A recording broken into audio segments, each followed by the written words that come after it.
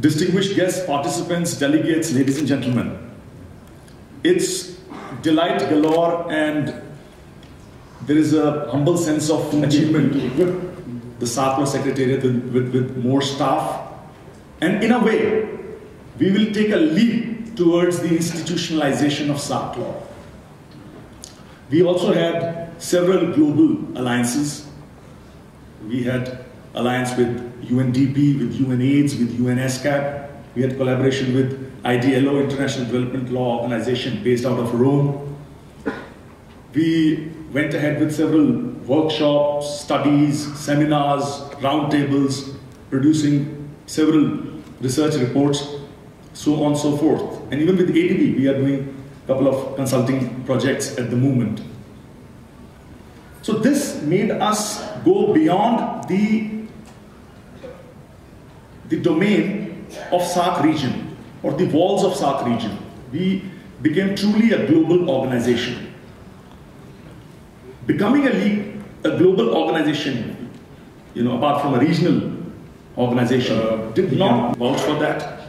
We tied up with one of our regional apex bodies, SAIVAC, South Asian Initiative to End Violence Against Children. Dr. Rinchen Chopal, the Director General of SAIVAC, is present here, and I must commend his efforts in bringing the issues connected with children and women to the limelight in the Saarc region.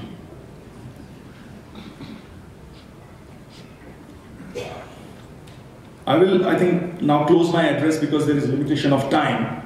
And in any case, never ever anybody from the audience has ever sort of objected or protested against the short speech.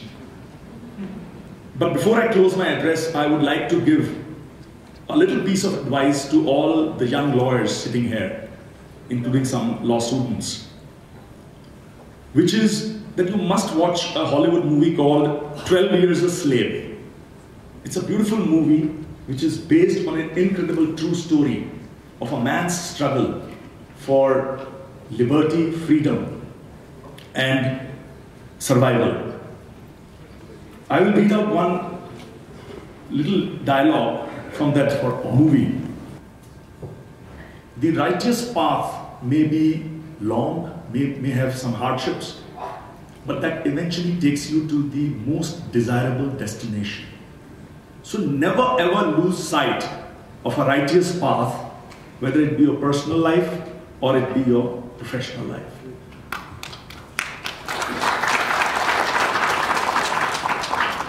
I wish you at the end of 2 days of amazing deliberations, discussions, and conference.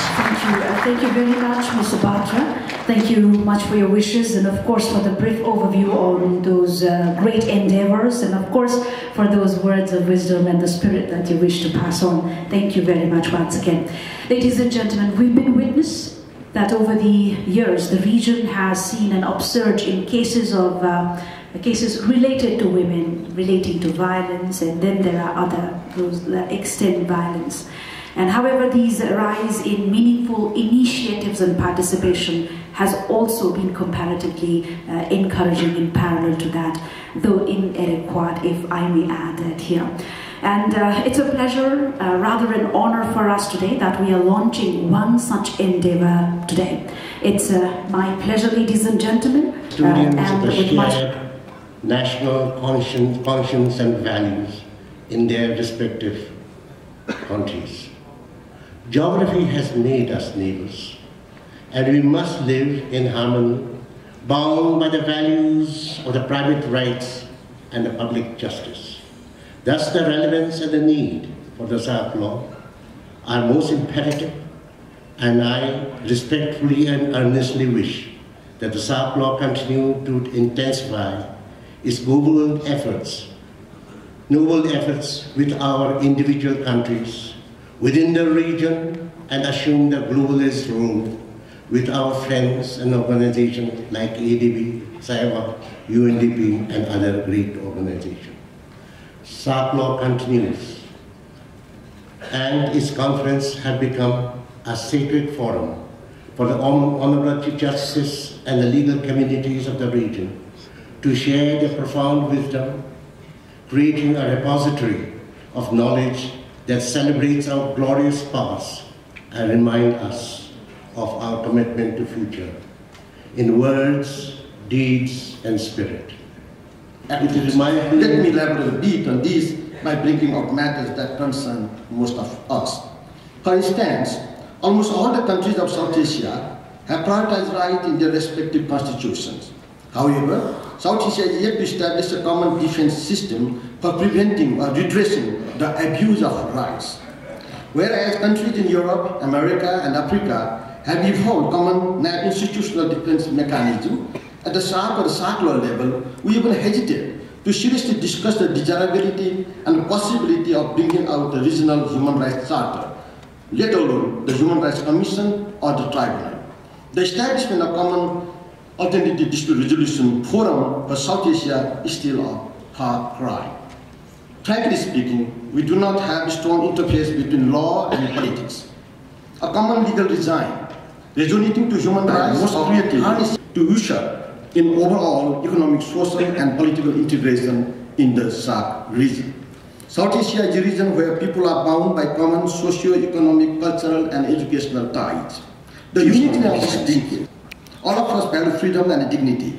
However, the institutions created for promoting dignity and hope of South Asia can play a catalytic role in addressing the challenges to freedom and democracy and steer our civilization to newer heights. To my mind, the legal and judicial community should move ahead with such cooperation. Ameliorating destitution by linking law to poverty alleviation, infringement of peace, facilitation of trade and commerce will be rewarded. Regional approach on matters such as legal education, protection of intellectual property rights, conservation, and